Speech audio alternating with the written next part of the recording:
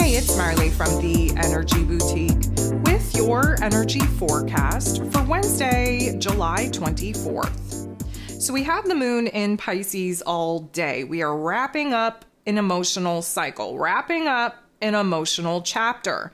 The Pisces energy, as it is, we are doing deep-seated healing. We are very introverted. We're being pulled into our inner realms. We have some thoughts. We have some ideas. We have some emotions that we have to explore.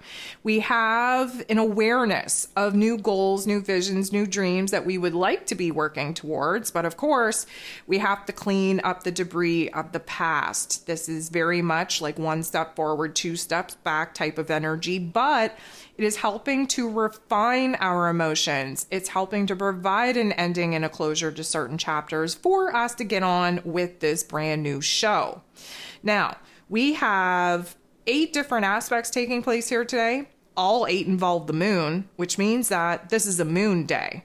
Wednesdays, typically speaking, are ruled over by Mercury, ruler of the mental plane, who is in his pre-retrograde shadow period, who will be nearing the final degrees of Leo energy here today, as this is the last day that Mercury will be in Leo energy. He's going to move into his rulership in Virgo energy here on the 25th. So we have an intensity taking place in our headspace because Mercury is in his rulership, because he's in the final degrees of Leo energy. We are trying to get heart and head aligned, unpacking different, let's call it, thoughts, perspectives, ideas, and understandings of the past, especially where this emotional chapter is coming to an end. We are also building this bigger dream, this bigger vision that our heart is now asking us to do and pursue. But with the moon in Pisces rapidly processing the heaviness, the weight of the old chapters ending in order to free up the space for us to actually be inspired and excited to pivot and pursue something new, there is this underlying tug of war going on in our head space, in our heart space, from the past to the present to the future, and then back again. So it is going to be a very interesting day, seeing as moon days do lend us the ability to kind of clear out some of the heavier emotions and really anchor in the good ones and prepare us for a new chapter. And of course, when the moon moves into Aries energy, emotionally speaking, we are moving into a new emotional chapter, but we're already in Leo season. We're adjusting to Leo season. There is a totally different mood and attitude that we are now in that is putting us in a more brave, more courageous position to bust out of the old and actually initiate the new. So the moon in Pisces giving us a whole day of moon aspects, this is just going to help us, again, release and purge the heavier emotions of the chapters that we're ending, the purging point that we're currently in, getting rid of those fragments of the old realm, the old reality, the old version of self, clearing the space for something new to be built. So we kick the day off with a little bit of a tough interaction, if I do say so myself. The moon in Pisces going to get into the boxing ring, square off with Jupiter. Jupiter is the planet of growth, expansion, beliefs, abundance, blessings. Basically the wisdom that we've accumulated through the tough love life lessons that we've already gone through. Jupiter is in Gemini energy. Gemini energy is an air sign. Pisces energy is a water sign. And typically speaking, there is a beautiful thing that happens with water and air interacting. It pops off with an electrical impulse that gives us a download of creative solutions. The problem is that Jupiter being in Gemini energy, we're still kind of divided. We're split. We're torn on what we want to do, what we want to pursue. We're torn on the options, on the opportunities that we have available to us. One day we're leaning into one. The next day we're leaning into the other. The next day we want neither. The next day we want both. And then we rapidly process the pros and cons again in order to find a more comfortable middle point. A square highlights tension. It highlights conflict. It highlights where we're going through a growing pain. And so the moon being in Pisces energy, typically speaking, there is a huge part of us pulling us back to review the past, especially where, sudden disruption of emotions have occurred, especially where closing chapters are concerned. But then there's equally a part in the Pisces energy that has us excited and inspired for what could be. That's where the dreaminess, that's where the imaginative energy comes into play. So there's this divisiveness in the Gemini energy that has us torn. There's this divisiveness in the Pisces energy that also has us torn. Normally, Jupiter would give us a little bit of optimism about the future, a little bit of confidence about some of the choices that we currently have available for us to choose from. But this is the square. So we're not feeling optimistic. We're not feeling confident. We are so back and forth. We are so torn that it is overstimulating. It is putting us in a situation where we just want to crawl into a ball and kind of sit this one out until life wants to wake us up and actually choose the path for us, because the pros and cons are becoming so overwhelming that we're finding ourselves in a state of paralysis. Lucky for us, we're not sitting in this energy for too long. The moon in Pisces then going to make a positive interaction with Uranus, the great awakener in Taurus energy. So we love this because when Uranus is being aspected in a positive way, such as this, he brings clarity. He brings an aha moment. He brings an epiphany. He brings an awareness on where it is, especially in Taurus energy. Our physical realm is screaming to us, things cannot stay the same. We need to change either our routines, our environment, the way that we're going about life. Maybe we have to change our relationship dynamics. Maybe we have to change our careers or our financial situation. All very rooted in those Tauran aspects. We love Pisces energy and Taurus energy interacting though, because whatever it is that we can dream about or envision in the Pisces energy, we can actually bring into form, bring into our reality through the Taurus energy. So this is almost like a shift in our mood, in our attitude, in our perspective. Obviously, that tension that we just sat in with Jupiter is illuminating that one particular option seems to be more favorable at this particular juncture than the other. We're going to run with that. And it is going to be amplified due to this Uranian energy on where it is that we have to pivot, where we have to make a major change in order to get a different result. The moon is then going to semi-square Pluto. So Pluto is the great transformer. He is retrograde in this Aquarius energy, highlighting the power struggle that is still alive and well within us. So that could be between the ego self and the higher self. It could be between the old version of self, the new version of self. It could be between old circumstances versus present circumstances. There's a lot of different ways that we could be at war with ourselves. Because this is a semi-square, there is a little bit of tension and conflict, not as major as a full-blown square. However, enough there to kind of highlight where it is that we're uncomfortable, where it is that we do have to make a sudden change. And the intensity that Pluto brings is for us to examine our psyche, our conditioning, our programming, that part of us that is in survival mode, that engages the physical body to have fears, doubts, and insecurities about the changes, the dreams, the visions that we're currently trying to kind of, visualize in our mental plane, because our ego self doesn't want us to grow, doesn't want us to evolve, trying to convince us to just continue doing what it is that we have been doing, and we will learn to settle in it. Of course, that's not what we're doing. We're in the year of 8. 8 means that there is a major change, a major transformation where power is concerned. We are bossing up to our most authentic selves. With that comes the ability to actually be the creator of our own realities. But that means we have to be operating from our higher self instead of the ego self. The moon interacting with Pluto is likely going to bring up fears, doubts, and insecurities, likely going to bring up where we feel overwhelmed, likely going to bring up where a part of us just wants everything to stay the same because the to-do list of what we would have to change is a little bit frightening, a little bit daunting. So what happens in the Pisces energy is that when we get overwhelmed or when we get confused, we want to check out.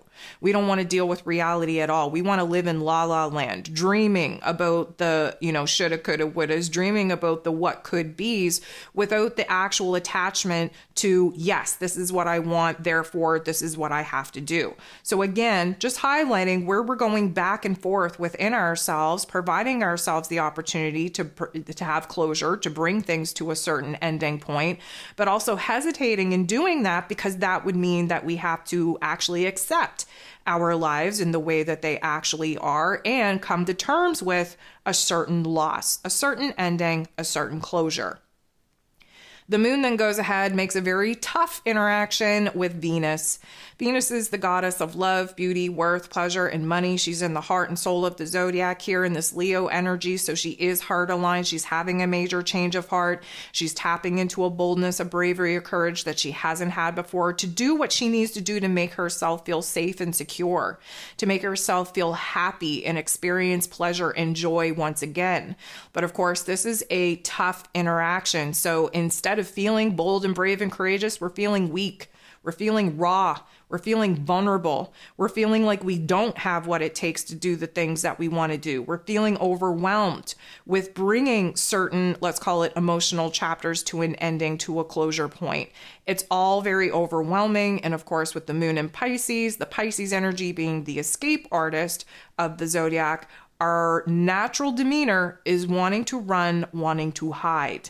We won't sit in that energy for very long because the moon is going to make an interaction with the sun. Now, albeit it's not the greatest interaction, but it's not the worst either. It's kind of an awkward one to put us in a different perspective, a different mood, different attitude. Anytime that the moon and the sun are coming together for an interaction, there's going to be an aha moment. There's going to be a new awareness of our wants, our needs, our desires. Of course, the sun, now in his rulership in this Leo energy, shining a bright light on our true, authentic selves, new wants, new needs, new desires, big ideas for us to pursue, new dreams for us to start building towards. But the moon in Pisces, again, is split on that. Instead of being super excited and inspired for what could be, we're focused on what was supposed to be, quote unquote, supposed to be. Many chapters are ending. Many things need to be released. Many things need to be brought to an ending, to a closure, to a finality that emotionally speaking, we still have a very strong connection to. And so there is this aha moment, this awareness on where it is that part of us is excited to get the party started, moving towards something new, something big, something exciting. But we can't truly be excited about it because part of us very focused on what we have to let go of, what we have to release, what we have to purge in order to create the space, the mood, the attitude to pivot and start building towards future goals, dreams, and visions. Around 4:32 p.m., and again, Eastern Standard Time, the moon is going to come up to bump into, team up with Saturn. So a conjunction means that there's an ending and a beginning taking place. And of course, Saturn's no joke. Saturn's the Lord of Karma. He rules over roles and responsibilities, systems, structures, foundations, willpower, discipline. Of course, he's retrograde. So this is an analyzation on where it is that we need to boss up, where we need to have more willpower and determination to be building ourselves up, to understand the hard things that we have to do, to remove certain aspects out of our lives because they're limiting us in being able to make the kind of progress that we need to make. Saturn is retrograde in this Pisces energy, trying to bring some karmic chapter to a close. Now, Mr. Saturn, he brings a very serious, somber tone. He could bring Nancy, negative Nancy, Debbie Downer, Betty the Bully. He could bring the Mean Girls out to play. He definitely could. And because the moon in Pisces energy is so super sensitive, we could really spiral with that negative narrative, with those overwhelming thoughts, with those overwhelming feelings. If you do find yourself with the Mean Girls, please understand that the breakdown of emotion, the breakdown of self is needed in order for us to build ourselves up in a much better way. That would be the ending part of this particular conjunction. The beginning part of this conjunction is that it's bringing us back down to earth. We tend to get ahead of ourselves. We tend to get overwhelmed. The vision, the goal, the dream tends to be too big when the moon is in Pisces. We get overwhelmed with all the things that would have to be done in order to actually get to that particular juncture. Saturn brings us back down to earth. He also puts us in check a little bit. He gives us a reality check on where it is that we have to kind of boss up, get a little bit more responsible, a little bit more accountable for our energy, for our actions, for what it is that we're actually doing in our physical realm. Now, this could trigger a new level of ambition for us to actually see our new dreams, goals, and visions through. This could put us in a situation that could kind of help us out to not lose ourselves in this emotional spiral. Again, providing a little bit more of a calm, cool, collected approach to some of the overwhelming situations that we're dealing with. Basically, the moon in Pisces could totally sweep us away into la la land and totally swallow us whole with our feelings. The Saturn energy is at least going to anchor us, prevent us from being swept away, so to speak. This is a time where we could definitely kind of get our shit together and actually focus on what needs to be done. This is a great time to get organized. It's a great time to plan and strategize what needs to be cleaned up in order for us to actually start being in a position to build towards something new. So it kind of brings a little bit more of a practical approach to our physical realm, where the Pisces energy takes a little bit more of a dreamy approach. We kind of don't want to focus on the harsh truth, the harsh reality of our mental health, of our emotional disposition, of our current circumstances that are a little bit messy that we would rather not deal with. The Saturn energy bosses us up to a level where we're able to tackle these not so nice parts of life with a better disposition, a better demeanor. So that is a beautiful energy, regardless of even if it does manifest at the beginning with bringing the mean girls out to play, getting a little bit hard on yourself, beating yourself up, breaking yourself down. That Saturn energy will swoop in and boss you up to the level of accountability and responsibility that you need to be at to actually handle life. So I see that as a very good energy. The moon is going to go ahead and make a positive interaction with Mars, the god of war, ruling over our physical energy, our drive, our passion, our desires, even our anger. Mars is in Gemini energy. So again, very divided on where our energy and efforts are needed the most. We can be a little bit scatterbrained. We can be a little bit, I'm going to say, scattered with our attention as well. Because this is a positive interaction, I truly feel that this is going to help us get motivated, get excited, get inspired for what could be.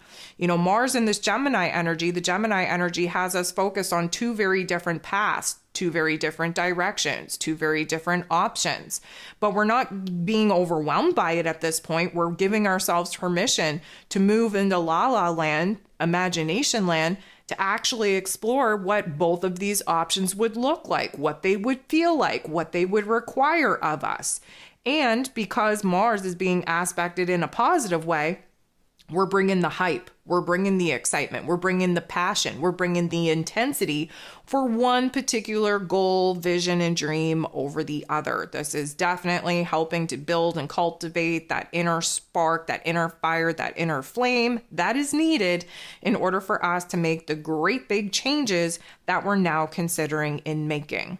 The last thing that we have going on here today is the moon in Pisces energy making a positive interaction with Venus, the goddess of love, beauty, worth, pleasure, and money in the Leo energy. So earlier on in the day, we didn't have a good vibe with Venus, right? We didn't see the boldness and the bravery and the courage needed in our heart space in order to pivot and actually do the hard things, which happen to be the right things in order to build a realm and reality that looks good and that feels good. We were kind of sitting in the confusion. We were wide open with our wounds earlier on in the day, and it was a little bit overwhelming, and it did put us in a little bit of a funk. But here at the end of the day, we've had some positive interactions. That reset with Saturn was the building block, and then we had that interaction with Mars, helping to kind of cultivate the excitement, the passion, the fire. Now, the positive interaction with Venus is putting us in the right mood and the right attitude to get heart aligned. We are thinking about what our heart is asking us to do, asking us to pursue. We're thinking about who and what makes us happy, who and what makes us feel safe and secure, who and what we want more of, and in turn realizing who and what we do not want in our lives any longer. Although we're not so focused on the negatives, we're more focused on the positives at this point. This is going to help put us in a mood, an attitude, an ability to think about our options and opportunities right now from the most bold, brave, courageous stance that we could ever even take. We are listening to our heart space. We do feel good about what it is that we are excited to do, excited to pursue. The aha moments that we're having with the new wants, needs, and desires are being recognized and realized. And we are feeling really, I'm going to say, just optimistic about what could be.